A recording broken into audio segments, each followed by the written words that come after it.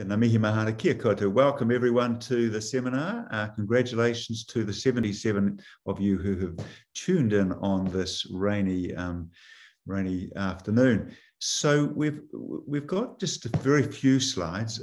There's only 10 of them, and that's really just to 10 plus the opening and the closing. It's just to set the scene. I thought just to warm things up a little bit, we'll just talk through why this review is happening.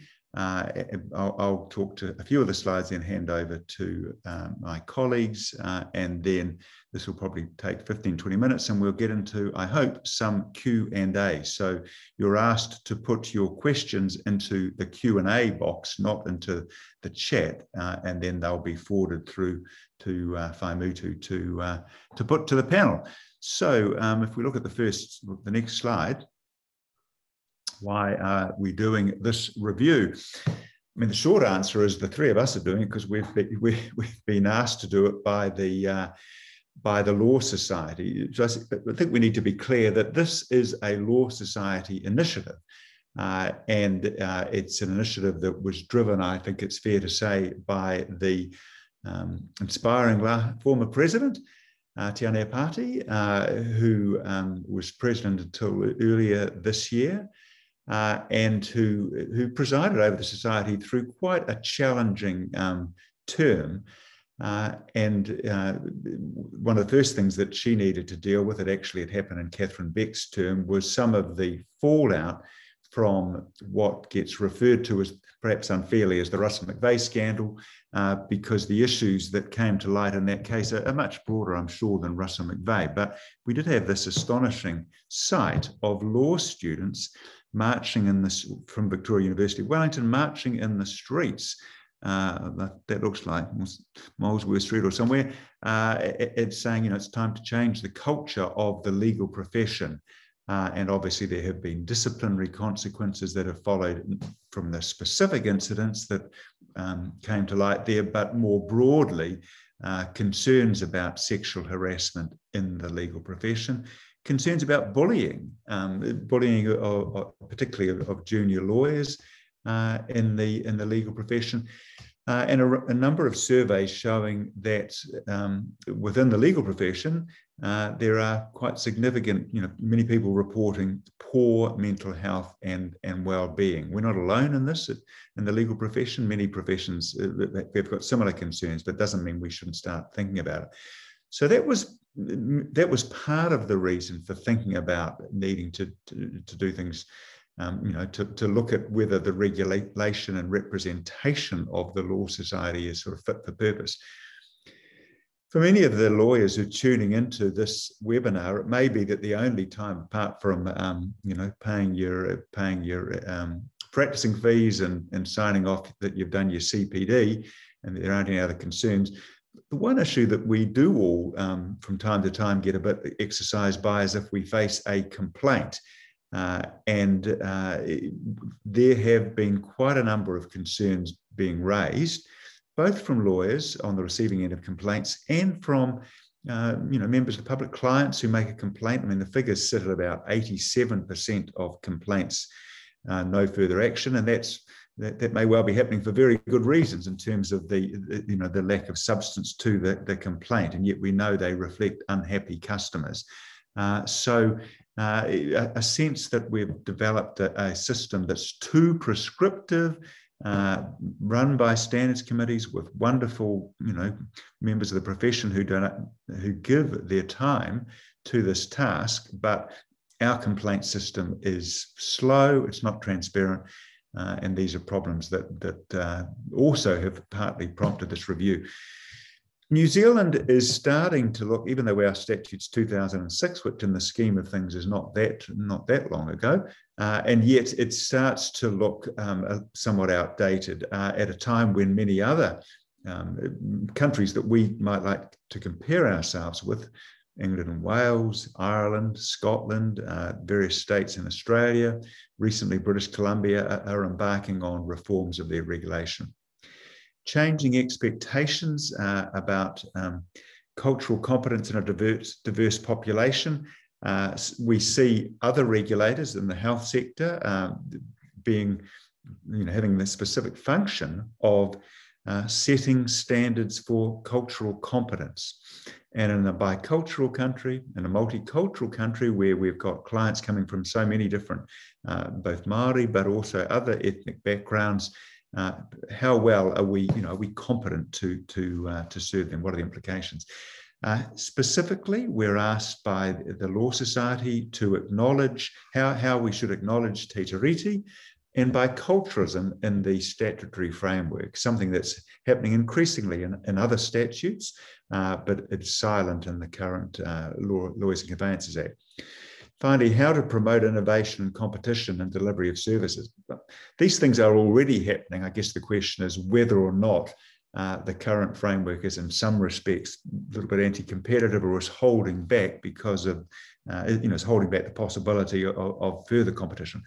So moving on, I don't know whether outstretched palms. That could be me saying help, but it's certainly very wide terms of reference.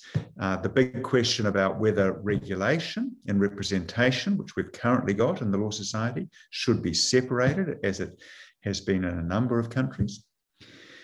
The question about how unacceptable conduct is prevented and addressed, and we know there have been some moves already through the rule changes in July last year.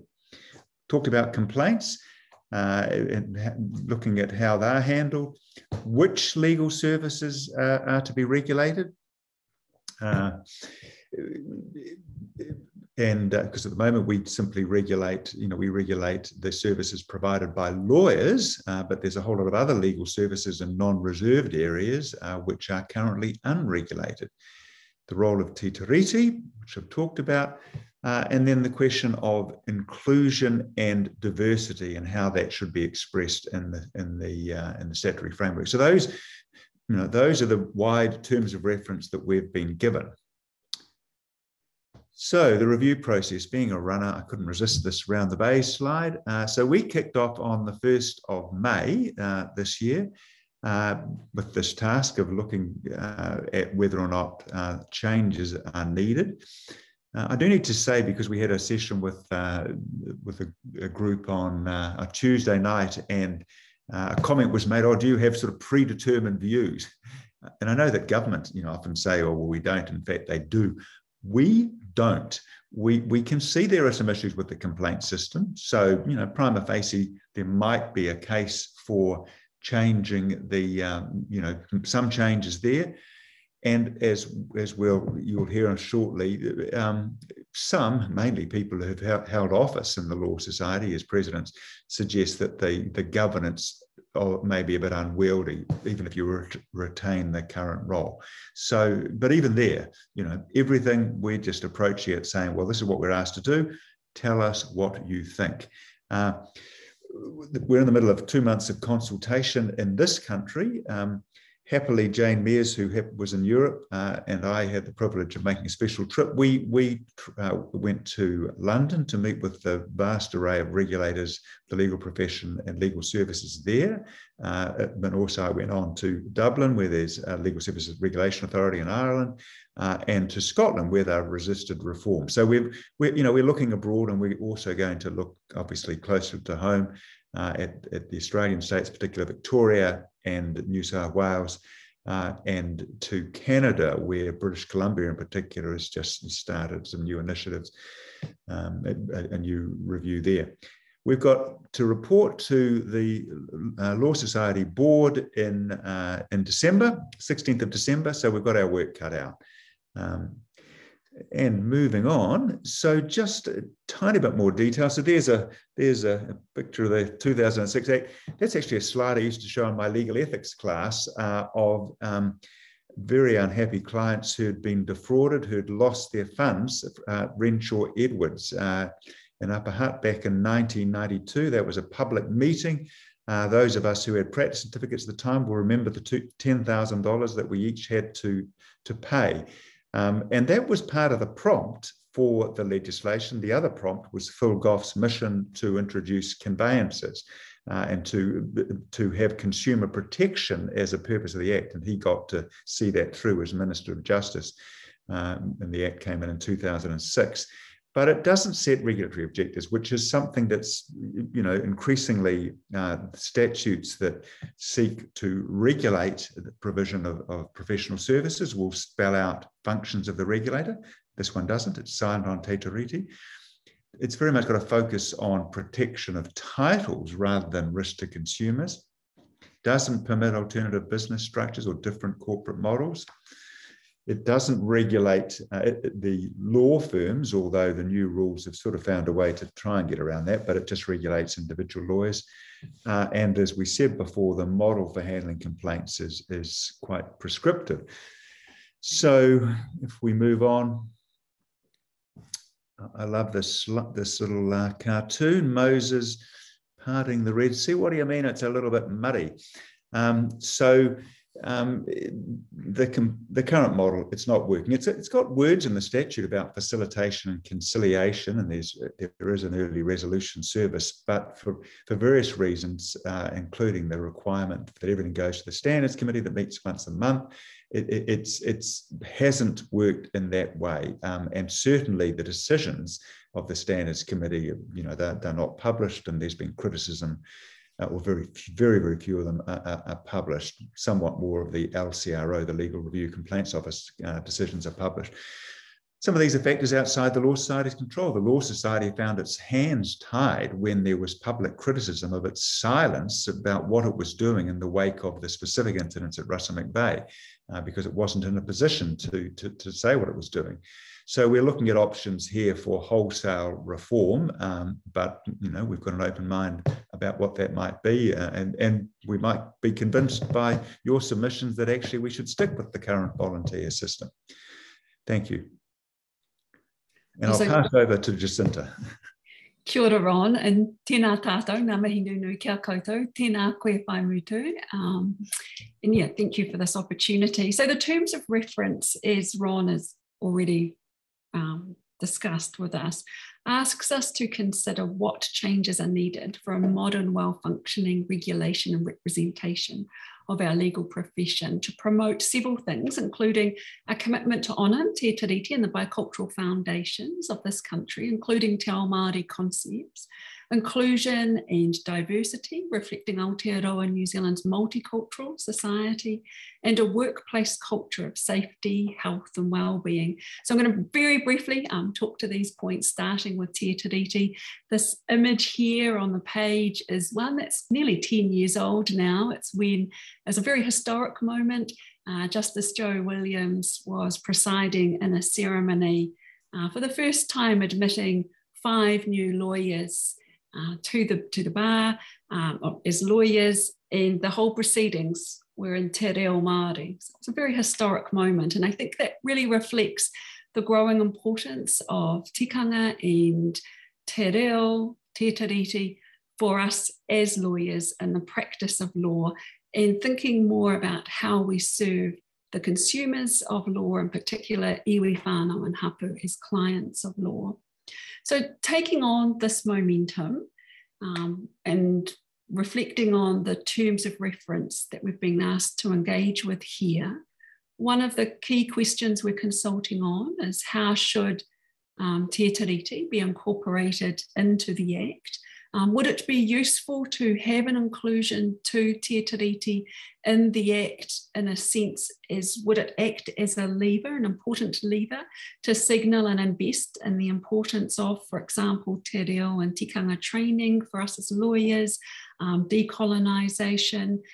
And a question related to that is, if yes, should that training then become compulsory? So should there be compulsory cultural competency training for us as lawyers? And that's a question that we are consulting on. And as Ron's already mentioned, that's been normal for the health profession for more than 20 years now. Canada in more recent years is requiring cultural competency training now for their lawyers in British Columbia and Alberta. So that's a question we are asking. Also, by incorporating te tiriti into the legislation, would that act as a lever for better regulation and representative of Māori in the governance of the legal profession. It is normal for a regulator and commonplace in Aotearoa, New Zealand, for regulatory legislation to now incorporate expectations around Te Tiriti. So it would bring us in line with other regulators. So that's a live question that we are consulting on. I'll move to the next slide. So this is part 4 of our discussion paper, and just to emphasise that there are some working papers that are also available to view on our website, and there's 2 particular working papers that help bring alive some of these questions here that we're asking.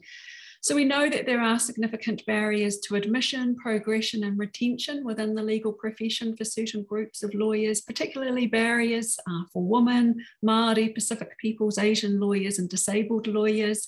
And the statistics and data really show us that. Few Māori have been a QC. Only 25% of the current QCs are women. No Pacific lawyer has been appointed to any senior court, and as far as we know, only one Asian lawyer has been appointed to a senior court. This image here is it's the front cover image of our current annual report, and we know that Tiana, the past president, emphasised within her tenure as president the importance of young lawyers, junior lawyers coming through, and worked hard to profile the diversity of the legal profession.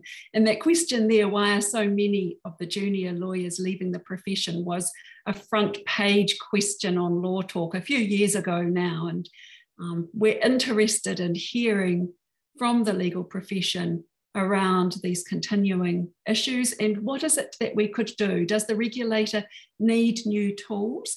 The Cartwright report noted that regulation offers 3 opportunities to expose the legal profession to effective education programs, and one of those is CPD requirements. So is there a role here for CPD requirements to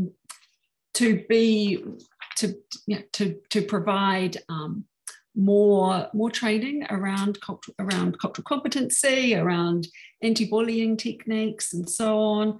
Is there an opportunity here to invest in greater data sets and longitudinal study to better understand the legal profession, to increase toolkits for us? And really just to conclude, in one of our working papers that is available for you to view, the New South Wales Law Society in 2021 has published a business case for diversity and inclusion, and states in there, diversity and inclusion are practices that make sound economic sense for law firms and other organisations.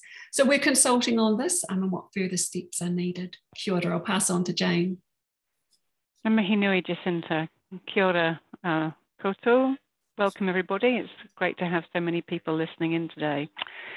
So one of the things I've particularly been tasked with looking at is whether there's a case for an independent regulator. As someone who, although I'm now at the independent bar, has worked in government, I've got an interest in what good regulation looks like. And it's certainly true that there's an international trend towards independent regulation of lawyers. So when we think of the Law Society, they issue us with our practicing certificate. We have to do a declaration about our CPD. We maybe interact with them. If you're in a law firm, they might audit the trust account. But I don't think we necessarily think about the fact that it's not only a regulator, but it's also a membership body, and it supports those membership things by providing us with Law Talk and so on. But is there a tension between the two different arms of what they do? Would they, for example, be able to lobby more effectively for their members if they weren't also trying to regulate us in certain ways? There's also a perception, as far as the status quo is concerned, that the system is run by lawyers for lawyers, and that's one of the issues around the complaints system, that although lawyers provide a lot of their time voluntarily to the standards committees, has people comment that lawyers are sitting in judgment on themselves, and that they're just running it for their own benefit rather than for the benefit of the consumer. There's also issues around our practicing fees. They've gone up recently, although not in real terms, as is referred to in our working paper.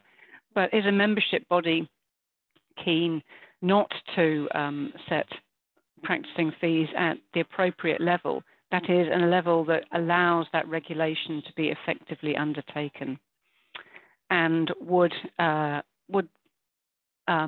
greater advocacy result if the regulatory side and the membership side were separated. So we're consulting on a number of options, and government regulation, by which it means direct regulation by the government rather than through some sort of separate entity, is not on the table. And the costs of the various options that we are looking at is something that we need to do some more work on, because we wouldn't want to come up with a system that was going to end up costing, in effect, consumers more money, because inevitably the costs of practicing certificates get passed through. So the options we're looking at are whether we have no change, so Law Society continues as it is with its two separate arms, functionally separating the two units within the Law Society. So there will be separate governance, separate branding, separate powers, which is more along the lines of what's happened in the UK, for example, or whether in fact there should, in a modern society, be a new independent regulator. And I think, as Jacinta has mentioned, there are some working papers in relation to this on our website. And I think I'm right in recalling that the Teaching Council is the only teachers are the only profession in New Zealand where both the membership body and the regulator are the same entity. In all other professions, be it medical or architects, there is an independent regulator and a separate membership body. So is that the way that lawyers should go as well? Or is there something special about lawyers? And a lot of people will cite the fact that the rule of law is one of the reasons why it shouldn't be regulated by other than lawyers. And those are some of the things we value your submissions on. And then, as has been referred to by both Ron and Jacinta earlier today, I'm also thinking deeply, or we're all thinking deeply about what the governance arrangements should look like for a regulator or a membership body. There are possible issues with the current structure. Elected governance is appropriate for a membership body, and currently there's a 25-member council, and that's fine when you've got a membership body. But the board, which is effectively the strategic arm, if you like, of the Law Society, which interacts with the Law Society's chief executive and its senior leadership team. The board is elected, it's the president and 4 vice presidents. So that's on a rotating basis. And some people suggest that there needs to be more longevity around the board table, a different skill set, different competencies, such as perhaps accounting or IT or HR, not to take the role of the chief executive, but to be able to provide strategic direction to the entity. And there are no lay members on the board. If we acknowledge that consumers have an interest in how lawyers conduct themselves and their interactions with consumers, consumers, should consumers also be on the board? And as noted there on the slide, there's been a historic lack of diversity. And we're also interested in how a future governance structure might better reflect Te Tiriti. As Jacinta mentioned, many statutes setting up or establishing regulators these days in New Zealand will require deference to be given to Te Tiriti and recognition to it. So should that be something that should change in how the Law Society governs itself? And if a membership body should regulate the profession? Is there also a case for Te Hunga Roia Māori to have a greater role, or even to have some statutory recognition? And what of other groups and so on? So how that might how that might result is probably very much driven by where we end on whether or not there should be a single regulator and membership body, or whether there should be a split regulation. But again, we really value your views as to what you think works well and what doesn't work well. So where to from here? I'm going to go tramping in December. There I am. Once the final report is submitted, but in the immediate future, we're asking for your submissions. You can either do the survey, and it's one of those ones where you sort of rate on 1 to 5. Can't stand the idea of this through to, yeah, really like that. And you don't have to answer them all. You can skip through some of them. But some of you, I hope, will want to make a written submission, just, a Word document or PDF, and both are welcome. So, and you don't, just tell us the bits you're interested in if you're not interested in the whole shooting match. And we're meeting, obviously, having these 3 webinars, but we are going to some of the various branches for meetings. And organisations. We're also, trying to talk through organisations such as community law centres at Aotearoa and through Consumer New Zealand to try and reach out to the people who use legal services. So it's not just us talking to ourselves. So I think that's the end of the slides. I look forward to hearing your views.